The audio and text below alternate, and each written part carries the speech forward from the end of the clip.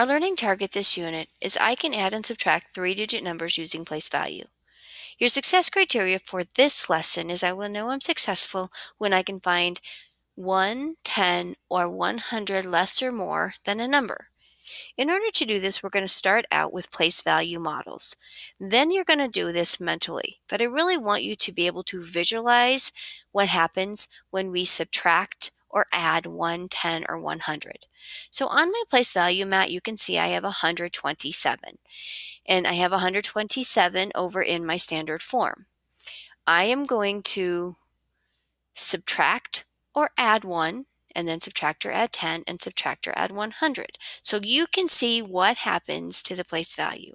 Mostly I want you to ask yourself which place value will be affected by the change. So the first thing I'm going to do is subtract and add 1. So I'm going to take 1, 1, and I'm going to put it in the trash. Which place value changed? Just my ones place.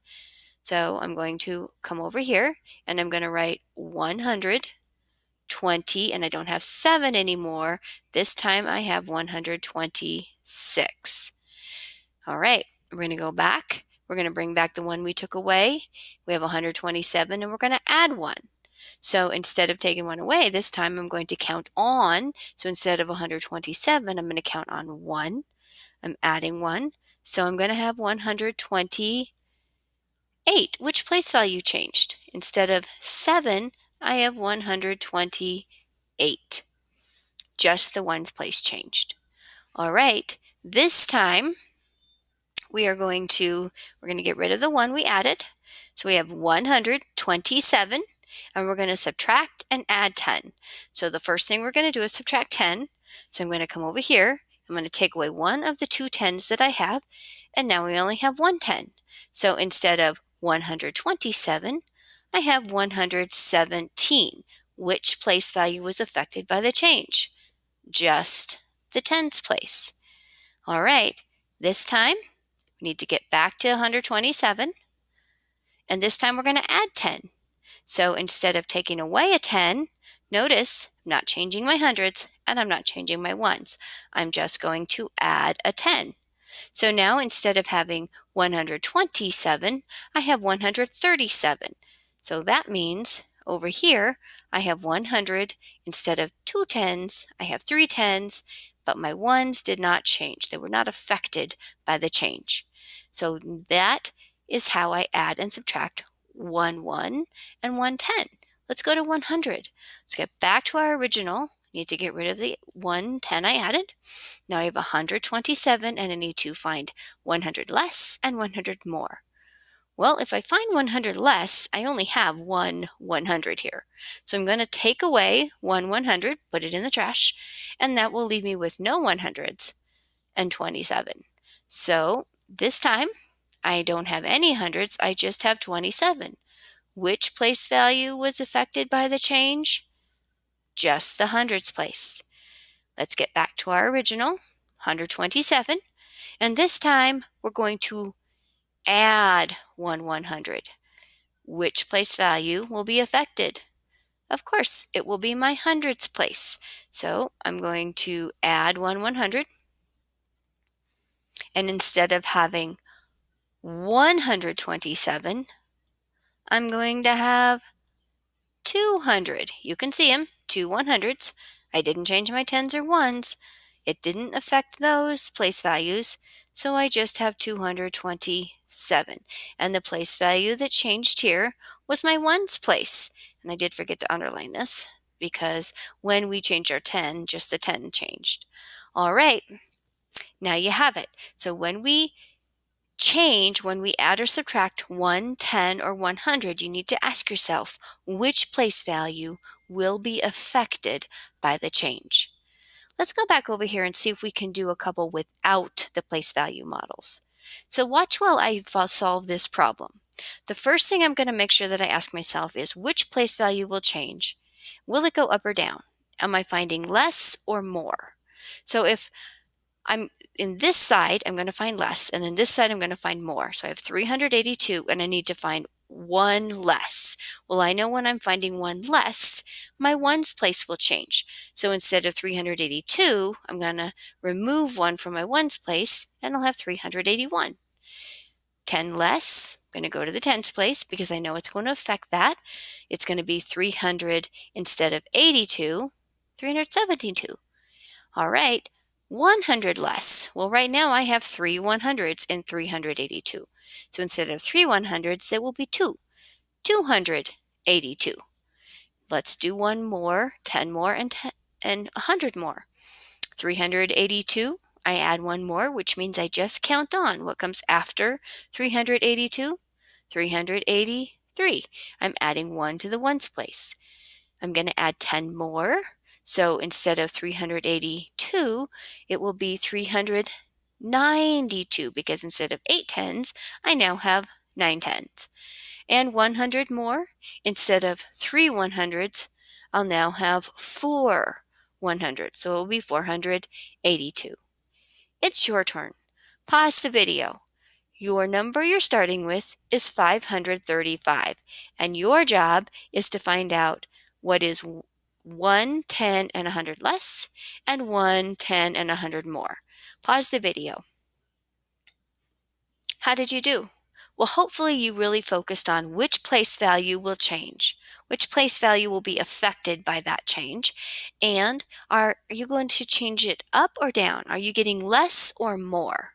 So over here, you had 535 and you needed 1 less. So your answer should have been 1 less in the ones place. So the 1 in the 5 in the ones place would become a 4. Notice the 5 in the hundreds place was not affected by the change. Now you have 535, 10 less than 3 tens would be 525. 100 less, well, instead of 5 100s, instead of 535, it will be 435. And now you're going to go and add. You're going to have it go 1 more, 10 more, or 100 more. So what's 100 more than 535? Well, I'm sorry, what's 1 more than 535? Well, you're going to add 1 to the 1 in the ones place. So instead of 535, it's 536. 10 more than 535? Just look at that tens place.